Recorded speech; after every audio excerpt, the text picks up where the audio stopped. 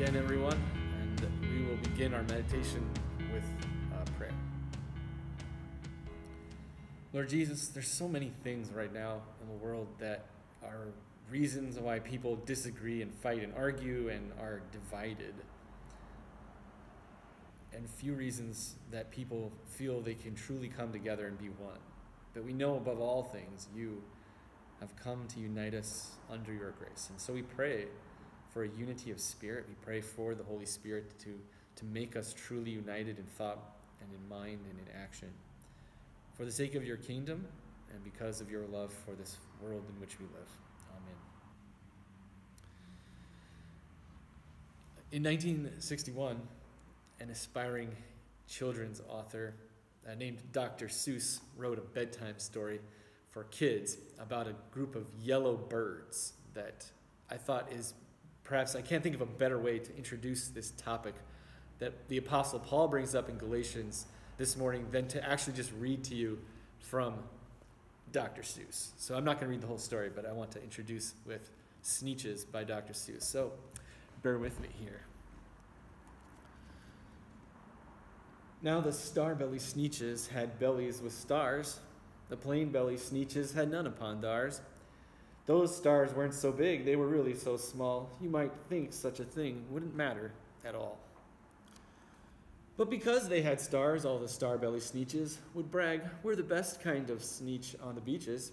With their snoots in the air, they would sniff and they'd snort.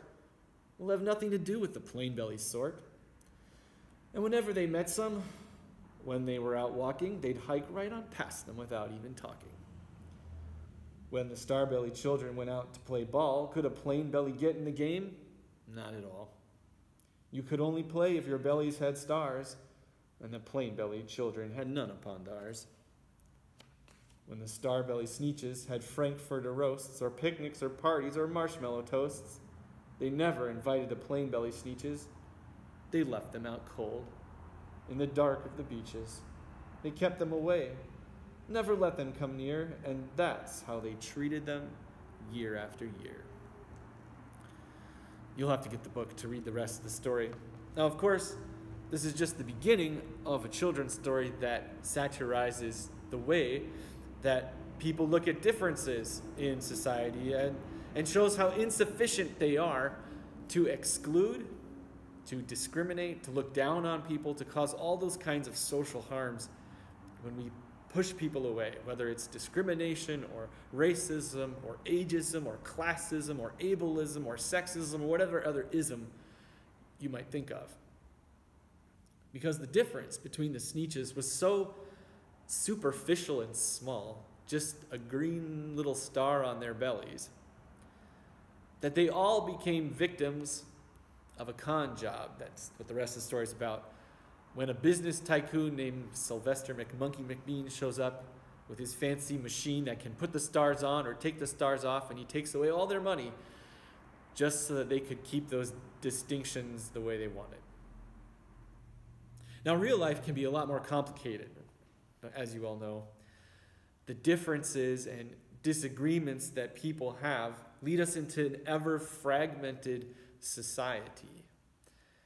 One that has groups or cliques, whether it's at work or at school, whether it's with people you hang out with around your neighborhood, or whether it's that echo chamber that people talk about when we only want to listen to or talk to people whom we already agree with, or who already share our views, or vote like us, or think like us, or live with the same lifestyle as us, that we can see happening.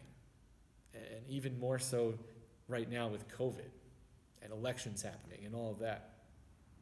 But this was also the same in the age that we have this book, Galatians, written. People were dividing themselves into their own little factions. We had the Jews forming one group within Christianity and the Gentiles being another.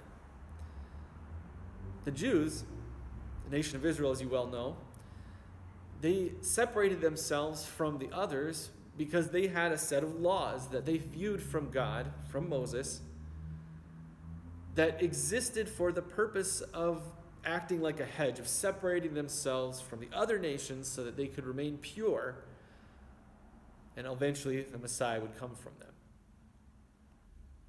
Now, in our series we've been talking about, the whole point is that we have been saved by grace alone. And living under grace, as we're calling this series this month, Jesus showed us a few weeks ago that through baptism, under grace, we have something that unites us that in a way should take away those differences and distinctions so that we all stand equal before God. And on paper, that is very much what Christianity teaches, and that's very much what the Christian church is on paper in the Bible. But in the early church, that got put to the test. In fact, God wanted the people, the early Christians, to see from himself very clearly that this is how it's supposed to be, that we are one church united in Christ. So in the book of Acts, chapter 10, God gave the Apostle Peter a triple vision of seeing this bed sheet, if you will, filled with unclean animals, as a way of showing Peter that he could now have fellowship with those who weren't Jews, with the Gentiles around him. And to reinforce that, the early Christians had a special meeting in Jerusalem in Acts chapter 15, in which they distinctly said, Jews and Gentiles, we are all saved by grace. We are all united under Christ. No group is better than the other. We are all one. So on paper, everything should be great. But just like those star-bellied sneetches were looking down on the plain-belly sort, the Jewish Christians didn't always live this out so perfectly. And it came to a head in Galatians chapter 2 in the church in Antioch, where Paul actually had to call out Peter and the other Christians who weren't following this principle. This is what Paul wrote. When Cephas, so Cephas is Peter, came to Antioch, I opposed him to his face because he stood condemned. For before certain men came from James, he used to eat with the Gentiles. But when they arrived, he began to draw back and separate himself from the Gentiles because he was afraid of those who belonged to the circumcision group. The other Jews joined him in his hypocrisy, so that by their hypocrisy even Barnabas was led astray.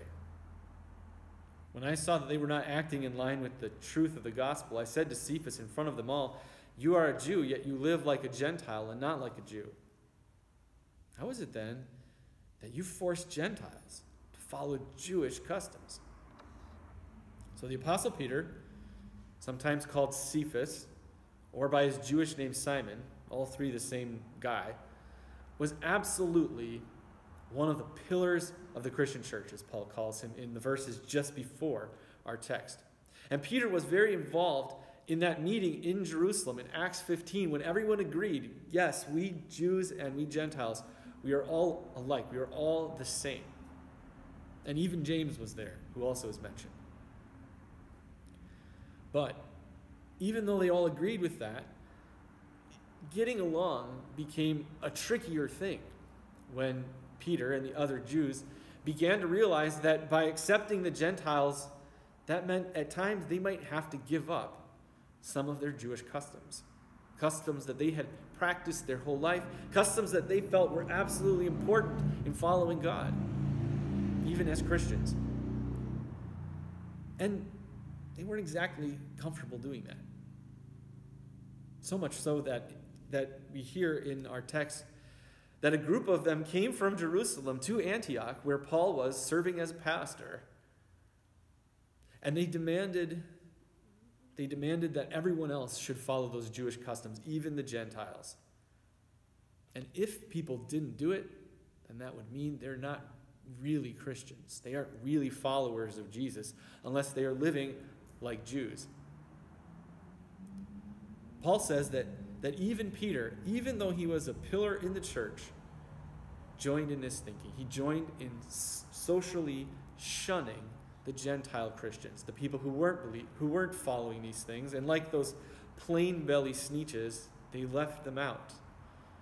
They pushed them away and began to exclude them from participating in their fellowship because they weren't good enough if they weren't following those customs. And so suddenly Paul finds himself in this super awkward position. If he doesn't speak up, then it means he's going along with what Peter and the others were doing. And that would be by far the easiest thing to do, because if he stands up, well, that can be super uncomfortable and awkward to have to point out to someone, you're messing up Christianity here. See, because Paul understood this situation rightly. What Peter and the other Jews were saying to the non-Jews, to the Gentiles, to the Greeks and Romans, is that if you aren't acting like us, if you aren't living with our customs, then you aren't really a Christian. You aren't really a follower of Jesus. Now, just to put some context on how awkward that would be for Paul to stand up and confront Peter, the best parallel I could think of was, imagine if I had to do that, if President Schrader, the president of our whole church body, was guest preaching at our church today, and we had to call him out for a sin. That's not so easy to do. And it's super painful and awkward for everyone involved. But Paul knew that he couldn't keep quiet. He knew that he had to say something, because the damage for not speaking up would be far, far worse. It would say to all the people who weren't acting like Jews, your faith in Jesus, that's not good enough. It's not sufficient enough. And even though going along would be the more, I guess, comfortable and easy thing to do, anytime that we say to people that their faith in Jesus isn't enough, that they also need something else, whatever it is, fill in the blank, you choose, that has a damaging effect. So whether that thing might be, I think people should share my political opinions, or I think people should share my taste for music or worship style, or people should agree with me about my vision for the direction of the church, or people should eat the same food that I do, or live the same lifestyle that I have. If any one of those things becomes the basis for someone being accepted as a Christian, that has a very potentially damaging effect by changing the equation of grace from being God saves us by Jesus to God saves us by Jesus plus whatever I think it might be. And for what?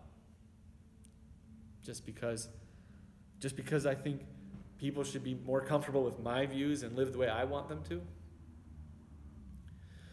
There is also something else going on here in this text, in this story that we have from Galatians chapter 2. And it seems like everybody else who was there understood that what Peter was doing was wrong as well, even though none of them were really speaking up, and they were all just sort of going along with it, because after all, it's Peter. He's the leader of the church. And it's a lot easier to be quiet and to stay comfortable than it is to speak up in an awkward and painful way. And that's why this text has been paired with our gospel lesson today, where Jesus says, when your brother or sister sins, go and speak to that person. Now, Paul had to do that in a very public way, because what Peter was doing was happening in front of everyone. There was no hiding that what Peter was doing, and everyone saw and understood what this meant. But it's for this same reason that Paul does speak up.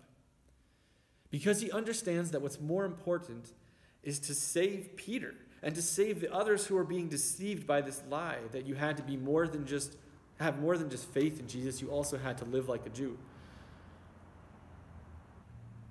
But it also points out that love, the love to speak up when someone else is tripped up by a sin, well, that's not a very comfortable thing to do. In fact, it's almost always painful and awkward, and never something that we enjoy doing. Just think about how often that happens in the church. When was the last time any of us went up to another Christian brother or sister and said, I'm not so sure what you're doing with your life right now is in line with God's word?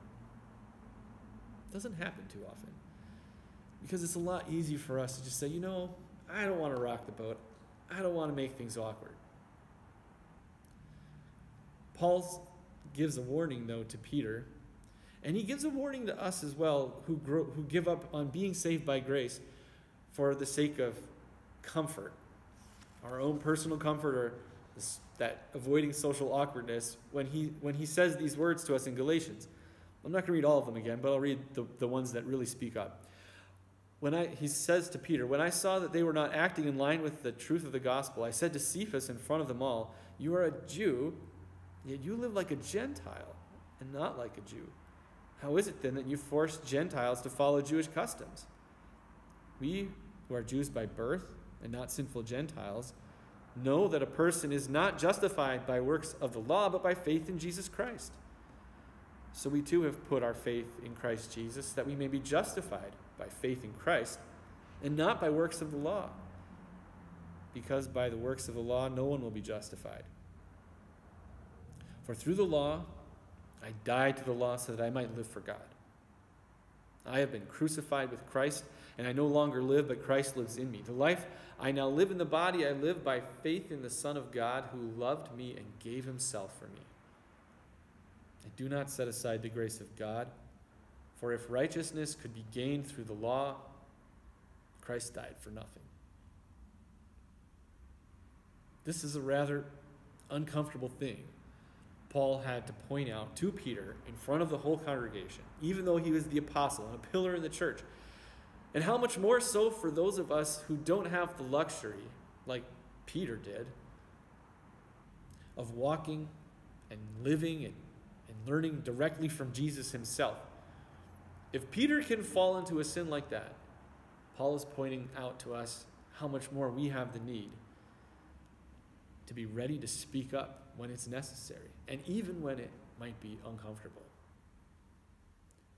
But we're also reminded, as Paul points out to us here, the cross that Jesus died on, that wasn't exactly comfortable either. Carrying the burden of the sin of the world, my sin and your sin included, that's just not a very comfortable thing to even think about. And it wasn't a pleasant experience for Jesus at all. But what we see instead through Paul is that grace and speaking about forgiveness and peace and unity can often be messy and even uncomfortable work. To point out to people that Jesus loves us all equally as God's children, and that all these other things that we like to divide ourselves with don't really matter, that can be messy work. And that can even make us feel rather uncomfortable at times. Because whatever I consider to be important, whatever I place next to the cross, when I place it there and compare it to what Jesus has done, things that I think are important are absolutely meaningless. It's just how they are. Now, in Dr. Seuss's book about the Sneetches here, the Sneetches only get to be friends at the end once they realize that all their money is gone and that Sylvester McMonkey McBean can't take another dime from them or change anything. And so they don't really even know who has stars and who didn't have stars to begin with anymore. Maybe they could have all just bought t-shirts and that would have solved the problem too. But what Paul points out is that in Christ we have something even greater at work. He says, "I have been crucified with Christ. I no longer live, but Christ lives in me. The life I now live in the body, I live by faith in the Son of God, who loved me and gave himself for me." Baptized, washed clean in Christ, forgiven of all of our sins, we recognize that we have something far greater that is at work in us to unite us than the things that might separate us. For in the body of Christ, this is really important for us to keep in mind all the time, and necessary for us to keep in mind, just because when we look around and recognize we're very different on the outside. There's a lot of things that could separate us. In Christ, they no longer have to. Instead, we look at the things that might be differences as blessings that make us each unique as a part of the body of Christ, each a different member who makes that body work. And I think it's really cool that we can look around our congregation and see just how varied and diverse we are in all of our different ways. For in our one congregation, the ministry we have going on, whether it's in Vancouver or Surrey or Coquitlam, we have all the different kinds of people. We have people who are lifelong Christians, and we have people who are still trying to figure out if Christianity is true. We have people who are native-born Vancouverites and people who just arrived here a few weeks ago, a few months ago. We have people from all sorts of different countries and cultures and backgrounds and contexts. We have people who are Canadians and can vote, and people who are immigrants and just trying to make a way. We have people who work in white-collar jobs for a salary and people who work the night shift in a blue-collar way. We have people who are going to school and people who are working on their PhD. We have people who love the music that I'm playing on the internet here, and other people who prefer if we listen to classical or orchestral music. We have people who support the Conservative Party and people who support the Liberal Party and the NDP Party. We have people who look at Christianity and can understand and teach it from a whole number of levels and can explain the Bible, and people who are trying to figure out just the table of contents or how to look up a verse in the Bible. We have people who speak English and people who are learning English. We have people who still read Dr. Seuss as one of their favorite authors, perhaps, and others who remember growing up with Dr. Seuss long ago. I could go on, but you get the point that there's so much different about us, and yet we find this reason to come together in Christ. And what we have together in Christ is far greater, far more powerful. The reasons that we might disagree look a little bit silly, like those stars on the sneetches, when we recognize that in Jesus, the sin that divides us, the differences that keep us apart, those things go away when we sit and recognize the grace that unites us. We are one in Christ our brother.